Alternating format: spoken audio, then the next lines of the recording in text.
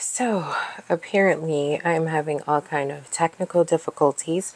I do apologize for that. I wanted to hop on to kind of give a little more in depth of what I'm going through in regards to me being newly diagnosed with ADHD as an adult. I am 41 years old. I was diagnosed at 41 years old, so this is all still relatively new. And things that I learned over the past several months that has really kind of helped me get control of my ADHD symptoms. So many things make a lot of sense since being diagnosed. I am more aware of my symptoms. I fidget a lot. My mind is constantly going 100 miles an hour, and I am often on to the next subject, even though I initiated the conversation and we're having the conversation, and then all of a sudden, oop, guess what?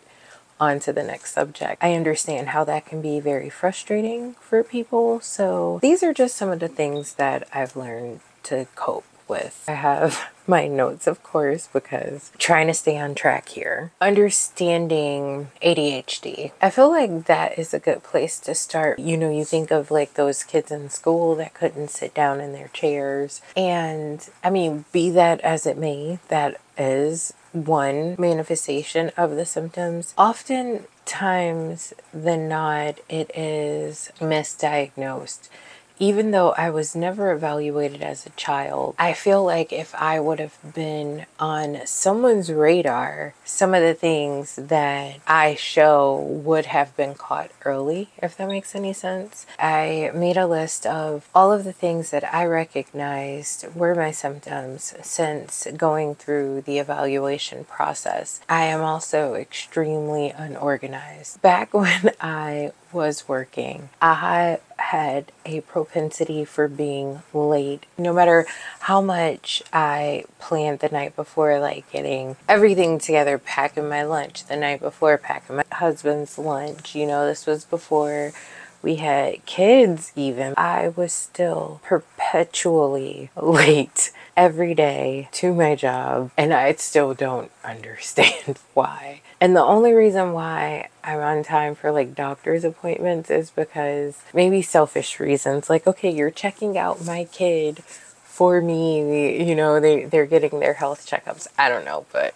oh, I'm extremely forgetful. I'm extremely impulsive. And this is another reason why over the years I've learned to kind of rely on my husband, because oh my gosh, if he would let me run rampant with all of the random harebrained ideas, we would be like living in a box under a bridge. I mean that in the most real way. Like, I am so grateful that he's been there to kind of rein me in over the years and say, we are not doing that. So thank you, baby. So a physical symptom that I've noticed, or not that I've noticed, but has become more apparent to me since being diagnosed, is my inability to sit still. I'm either always fidgeting with something, shifting in my seat. What I do more often than not is I'll sit and just kind of shake my leg. I mean, I know you probably can't see, but you know, my husband would always go like, you know, are you okay? Is something going on? And I'm like, oh yeah, I'm fine. Oh, so this has been a struggle for me forever. I can never, it is difficult for me. I never say never, but it is so difficult for me to bring projects to completion. And what I mean by that is I start a million things and I finish none of them. I also have shiny object syndrome. I'd be like, oh, I like this. Oh, I like this. Oh, I like this.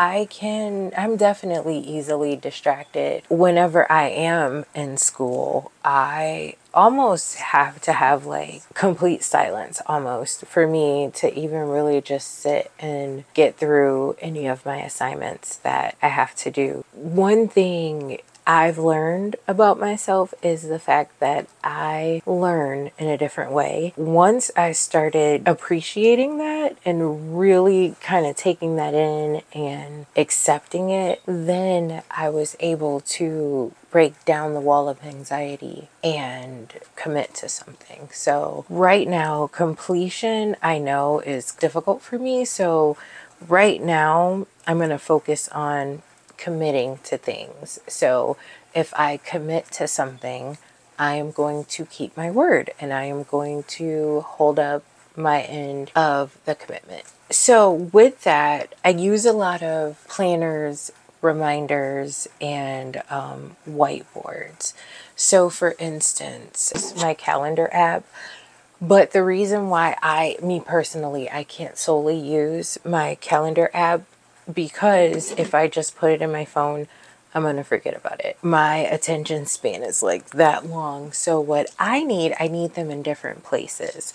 I have this little notebook that I just have things listed that if I have this, it's like a backup for this. And also there is a magnetic whiteboard that we have where I also write out every Sunday. I write out all of the appointments for that upcoming week. And what I've noticed, at least if I have these little visual reminders and visual cues, different places, it helps me remember, it helps me stay on track with things that I have planned or scheduled for that day. And especially now with A, the kids getting older, and B, DJ being diagnosed as being on the spectrum and also ADHD, there's a lot more appointments. So I have to hold myself accountable and plan accordingly. Another thing I also try to do is I try not to take on too big a responsibilities at one time. I don't know if this has anything to do with my ADHD, but I get overwhelmed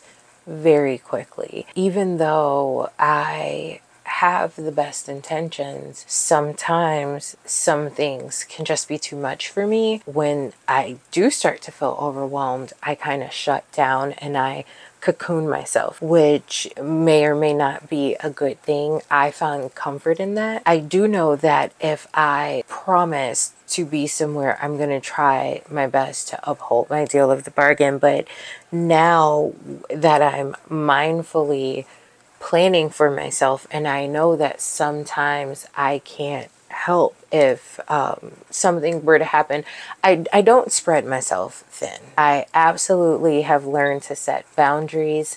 These boundaries basically protect my sanity. So, oh gosh, guys, setting boundaries, godsend.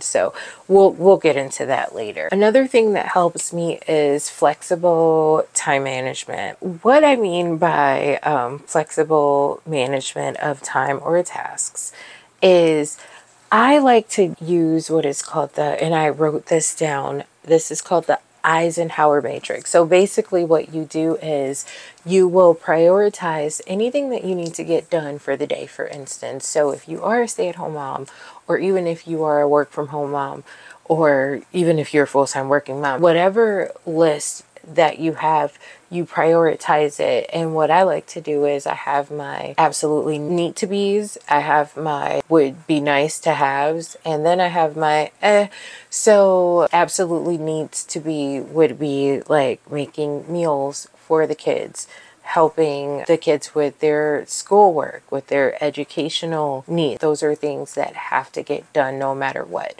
So that is like the tip of that iceberg. And then the things that are nice to get done, if I can get to them, great, but they do get pushed to the next day. And then it kind of creeps up, you know, depending on what other things that I have. So like, let's just say, for instance, okay, it was a very busy day. I couldn't get the laundry folded and put away. So if I have to move that to the next day, that's what I would do. But that laundry then becomes just that little bit much more of a priority because I don't want to keep basically kicking the bucket down the road. So another thing that really, really helps me, and this I credit 100,000% to my husband, is building that supportive network. Let me tell you. So I already realized that I've had like these quirks about myself. I do things a certain way. It does feel really good and really amazing to have like your partner who is not only supporting you getting help for yourself and actually being a backbone and that support that you need to get help for yourself, but also being open and willing to implement changes that you need to make for yourself.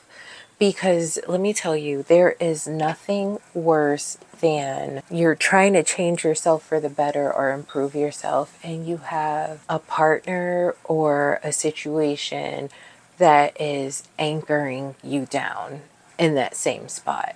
So the fact that my husband, he not only supports me finding this stuff out and being evaluated, but he also supports and participates in things that I need to do in order to improve my quality of life. So I'm very, very thankful for you, honey, and I love you. So I just wanted to say that. Okay, so anyway, another thing that I also like to do is, and I'm learning, I'm applying this to myself only after doing this with my son, but I always have to remind myself to take mindful breaks.